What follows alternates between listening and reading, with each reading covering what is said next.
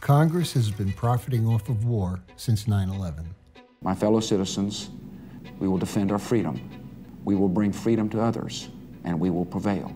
Since 2003, trillions of dollars have been poured into armed conflicts worldwide, with over 100,000 lives lost. But while members of Congress pay deference to the fallen in public and on TV, these wars are filling their pockets with millions of dollars. When military intervention in Afghanistan was approved by Congress, the stocks of 5 top defense companies rose over 900%. For the 47 members of Congress and their spouses who owned stock in these companies, it was like hitting the jackpot. The conflict of interest here is clear. Vote yes on war, pad your bank account. And nearly 2 decades later, Congress is still winning big. Senator Roy Blunt, who sits on the Defense Appropriations Subcommittee, holds $250,000 in Lockheed Martin stock.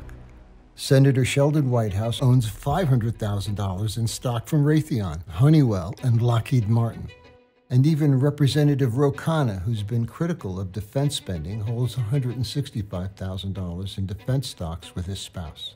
It's a huge conflict of interest for Congress to own defense stocks when they decide if we go to war. War that has the power to shatter the lives of millions around the globe. Make them uphold their oath to the people. Join the movement to stop Congress from profiting off of war.